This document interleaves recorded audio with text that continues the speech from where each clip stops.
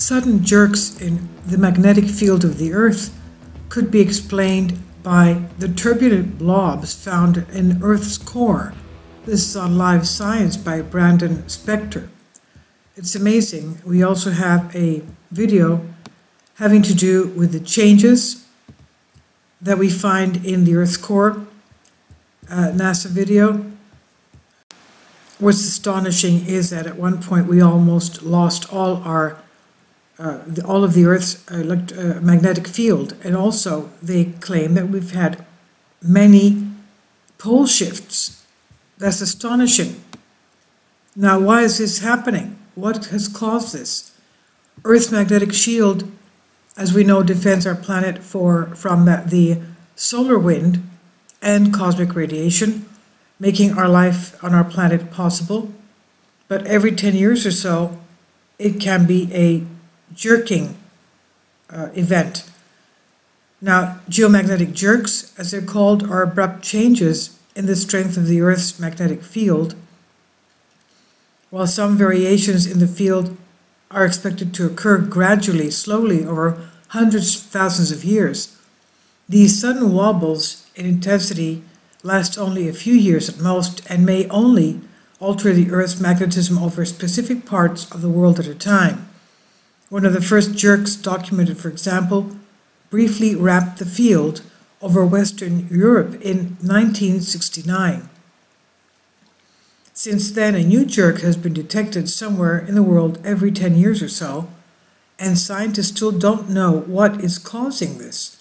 While many geomagnetic phenomena, including northern and southern lights, the aurora borealis in the north as we know, result from electrified solar wind blasting into Earth's magnetosphere, and the jerks are thought to originate from deep inside our planet's core. That's where the magnetic field itself is generated by the constant churning of the liquid hot iron in the center. The exact mechanism of action, of course, is still a mystery about our planet Earth. Now, a new study published April 22nd in the journal Nature Geoscience offers a hypothetical theoretical explanation according to a new computer model of the core's physical behavior. Geomagnetic jerks may be generated by buoyant blobs of molten matter released from deep inside the core. Well, we know that recently that has been explained to be the reason why the North Magnetic Pole is moving from Canada towards Siberia. They claim that it has to do with a magma plume that was under Canada moving towards Siberia. That's taking the magnetism with it towards Siberia. Now, what is this jerk? In the new study, the researchers built a computer model that recreates the physical conditions of Earth's outer core and shows its evolution over many decades. After the equivalent of 4 million hours of calculations sped up thanks to a French supercomputer, the core simulation was able to generate geomagnetic jerks that closely align with actual jerks observed over the last few decades. Now, these simulated jerks jiggled the magnetosphere every 6 to 12 years in the model, but the events seemed to originate from buoyant anomalies that formed in the planet's core 25 years earlier. As those blobs of molten matter approached the outer surface of our Earth, the outer surface of the core, they generated powerful waves rushing along magnetic field lines near the core, creating sharp changes to the flow of liquid that governs the planet's magnetosphere. That's what the authors explained. And eventually, these sudden changes translate into the jerky disturbances in the magnetic field high above our planet. They say jerks represent a major obstacle to the prediction of geomagnetic field behavior for years to decades ahead. The ability to numerically reproduce jerks offers a new way to probe the physical properties of Earth's deeper interior.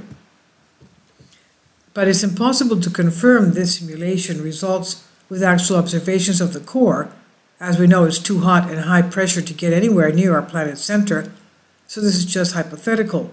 And having a model that can recreate historic jerks with high accuracy could be helpful in predicting the many jerks that will be coming in the future, as researchers wrote. So knowing when the jerks are coming could also help monitor how they affect other geodynamic processes. For example, is it possible, as one 2013 study in Nature magazine suggested, that the jerks are harbingers of longer days? According to that study, sudden changes in the fluid flow of Earth's core may also alter how the planet spins by the slightest bit, actually adding an extra millisecond to the day every 6 years or so. Periods where Earth's day lengthens seems to correlate with several established instances of well-known jerks, researchers said, and if that's true, the geomagnetic jerks are responsible for a slightly longer working day every few years. At least we know we've given them the right name. Now the thing is, though, we've noticed that a few years ago when we had the Bali earthquake, the geologists and scientists told us that that earthquake was so strong that it took a couple of milliseconds off the day, so it shortened the day anyway. So we have changes in the magnetic field, as you'll see from this NASA video, many times during the past, and they've concluded this from studying the magnetic properties of rocks.